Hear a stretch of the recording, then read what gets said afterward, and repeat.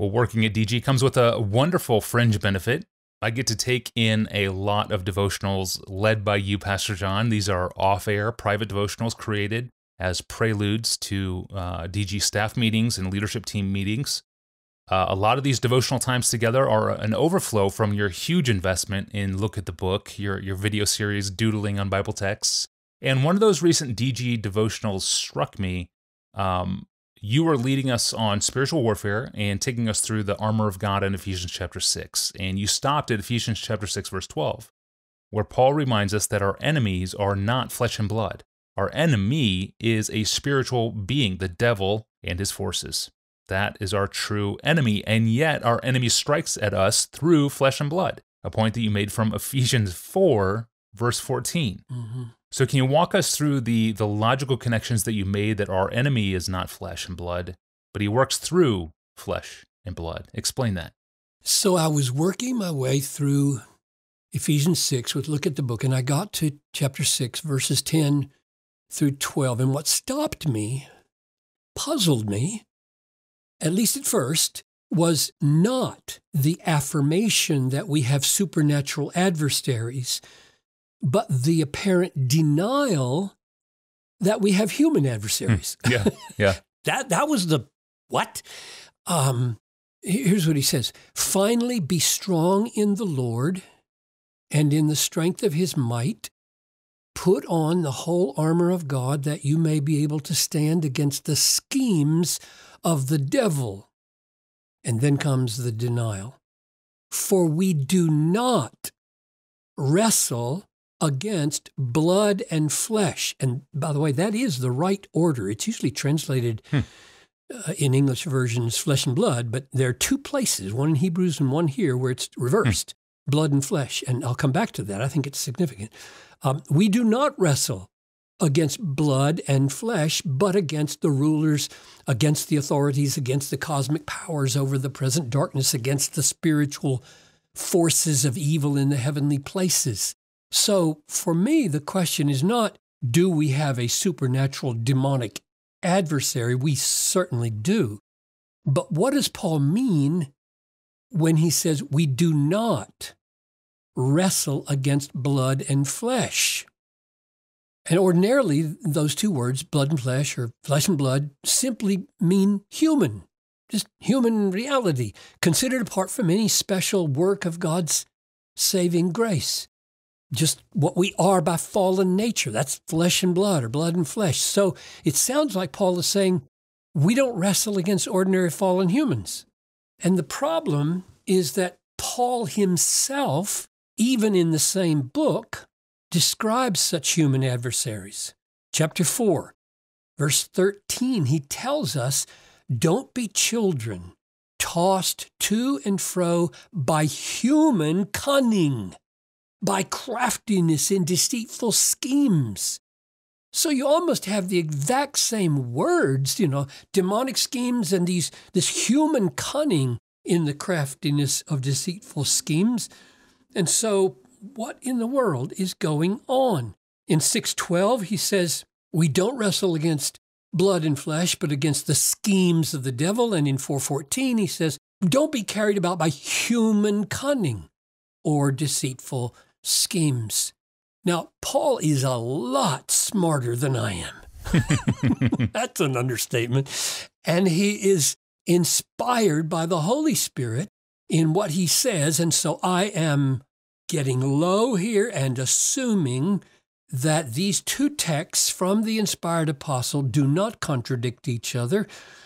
And he means for us to figure out how they fit together. So here are some relevant texts that inform my solution. Ephesians 2:1 following. You were dead in your trespasses and sins in which you once walked, according to the course of this world, according to the prince of the power of the air, the spirit that is now at work in the sons of disobedience, among whom we all once lived in the passions of our flesh, carrying out the desires of the body and the mind, and were by nature children of wrath, like the rest of mankind. So, all fallen, unregenerate humans walk or live, quote, according to, in step with the prince of the power of the air, Satan. But that reality of being in step with the devil, all of us, before we're set free by the gospel, that reality of walking in step with, in sync with, on the frequency of the devil as sons of disobedience does not mean we are pawns who have no accountability, because he says we are walking in sins and trespasses that we are committing, and that we are children of wrath. In other words, we are blameworthy. We deserve judgment, God's holy wrath. So I take this to mean that the devil taps into our natural sinfulness in a way that influences us profoundly, but does so in a way that does not take away our accountability or our guilt before God. Paul describes human sinfulness in chapter 4 of Ephesians, verse 18, like this. They are, meaning they, Gentiles, humans, they are darkened in their understanding, alienated from the life of God because of the ignorance that is in them. And the bottom is here, due to the hardness of their heart.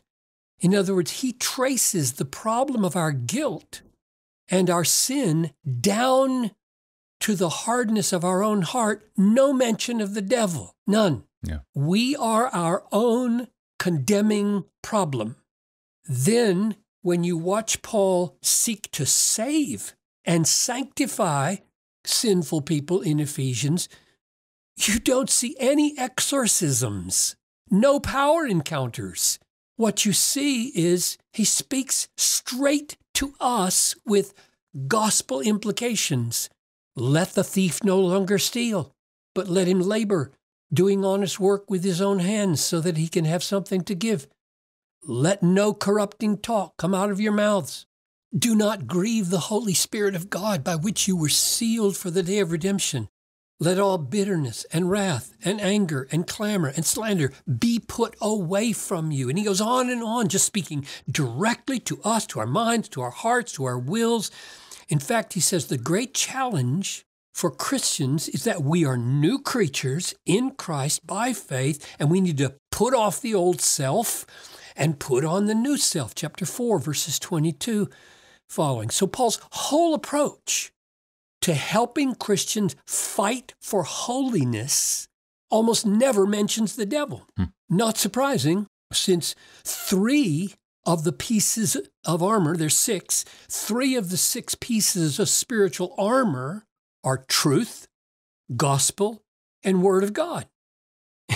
And those are all things that Paul speaks directly into the human mind and the human heart. He doesn't speak those things to the devil. He speaks them to people. In 2 Corinthians 5:11, Paul says, knowing the fear of the Lord, we persuade men. That's what he did. He went around the world persuading human beings. He didn't have this excessive demon orientation. He didn't walk into synagogues and cast out demons. He walked into synagogues and argued about the Old Testament. we speak directly to men. We don't do an end run around human mind or human heart to try to attack the devil. The warfare for the souls of men is fought with truth and gospel and word of God, speaking directly to men, not Satan, all the while praying in the Spirit for supernatural power.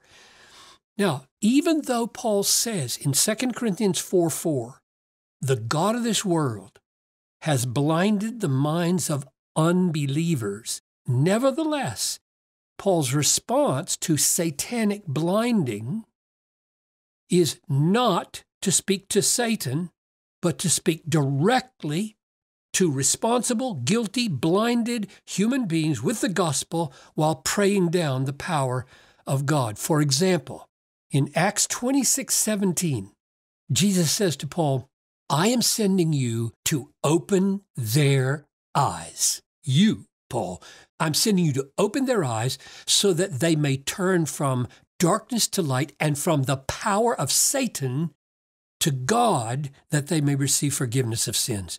Paul preaches the gospel straight to humans, and God uses the gospel in the power of the Holy Spirit to set people free from satanic blindness. Same thing in 2 Timothy 2:26.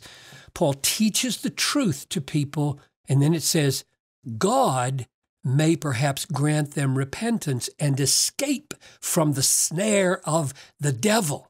So here's my conclusion about what Paul means when he says we don't wrestle with blood and flesh. Two things. Number one, he means there is no such thing as a merely human adversary of the gospel. They don't exist. While this world is under the sway of the evil one, 1 John 5:19, the whole world lies under the evil one. While that's the case, unbelieving humans are always influenced by and in step with the devil. We don't wrestle against mere human forces because there aren't any. Number two, I think he mentions blood first in the pair. We don't wrestle against blood and flesh because he's drawing our attention to the fact that this warfare is not like the ordinary battlefield of warfare among people marked by blood and gore.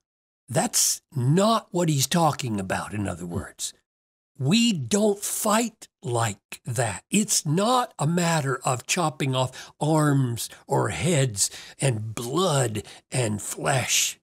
Our warfare is always fought at a level that includes the supernatural. Yeah, amen. Very insightful. Thank you for leading us through that, Pastor John.